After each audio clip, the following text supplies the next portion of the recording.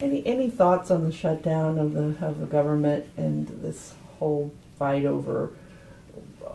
You know, the Republicans wanted to defund Obamacare, and now we're in a shutdown of the government. Does that just not surprise you, or is it just a ridiculous situation? Well, I'm not surprised, because I think it is the manifestation of some things that have been happening in our society, that we have emphasized what we think is in our individual best interest over what we think is in the broader community's interest.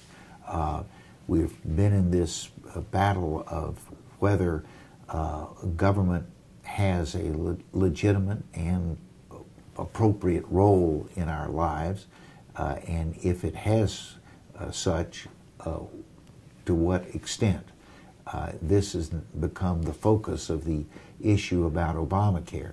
Very few people that I've heard stand up and say the healthcare system that we have had for the last 20 years, that has brought us almost 1 out of 5 Americans without health insurance, has more than doubled the relative cost of health care in the United States, making us by far the most expensive country for health care in the world, and that our outcomes are not consistent with the amount of input that we are committing to our health care system. So the status quo is not satisfactory. If you don't like the plan that currently is underway, what is your alternative? Just to be an obstructionist and say no is not fulfilling your responsibility of contributing to understanding our current problem and what our alternatives are to make it better. The chemical weapons issue in Syria, any thoughts about the way the president has handled that? I think he's handled it about as well as you could.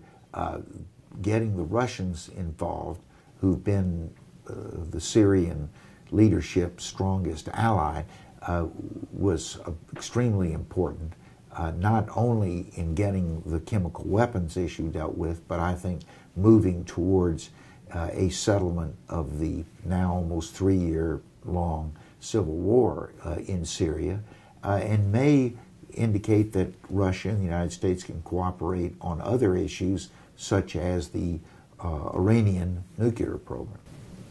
I know a lot of people were critical of the president when he was talking about a possible missile attack on Syria.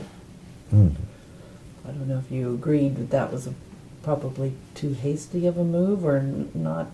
Well, I think, you know, we have an international treaty which almost all the countries in the world, up until 2 weeks ago, not including Syria, had agreed to, which said that you can fight all kinds of wars with bullets and bombs, but you cannot use chemical weapons.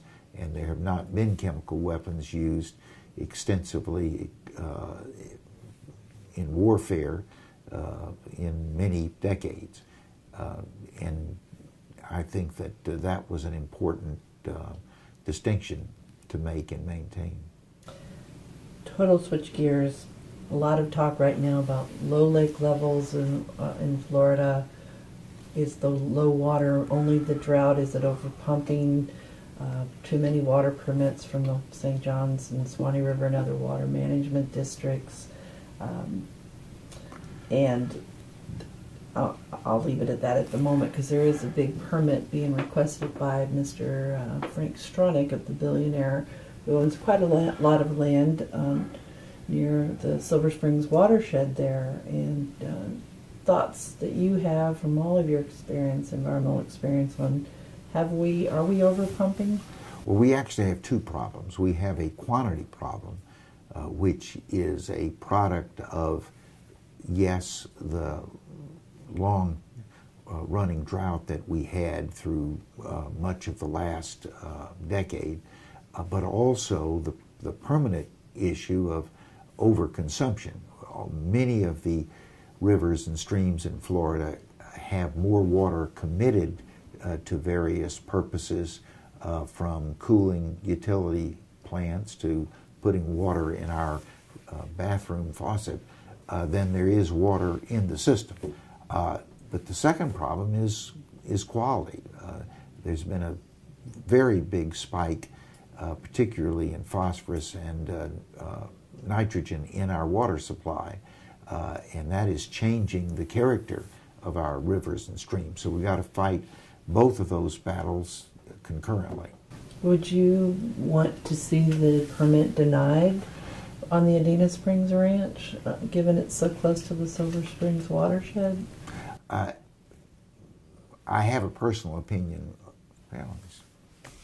Yes, because I think that that is a very large consumptive use permit in an area that has already shown the serious signs of the consequences of overuse and drawing the amount of water in the system below that which is necessary to sustain itself.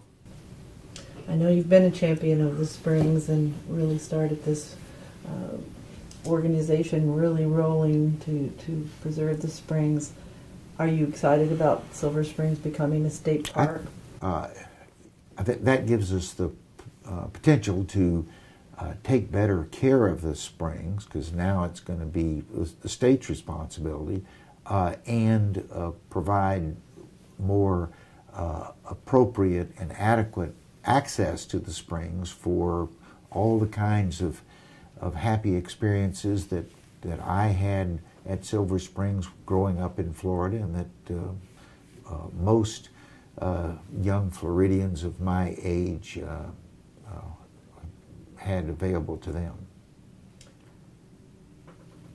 I know you wrote the book Keys to the Kingdom, and you know, just since the past few years we've seen some very major leaders be executed and are gone, from Gaddafi to Osama bin Laden, Saddam Hussein. How does that play into, you know, your knowledge of the Middle East and the fears of the past going into the future? Do you think things are moving in a more positive direction with the ouster of those leaders? Yeah. Historically, the Middle East has known little about democracy. It did not make the transition from authoritarian monarchs and generals that Europe and North America did 200 or 300 years ago.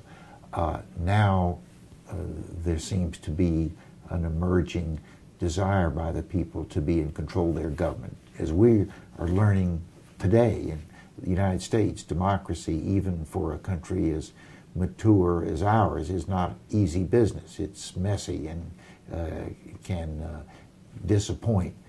We're going to have messiness and disappointment in the Middle East, but I think that the fundamental direction towards a government and a society which is responsible to the people and not to a few unelected dictators and autocrats will serve us well.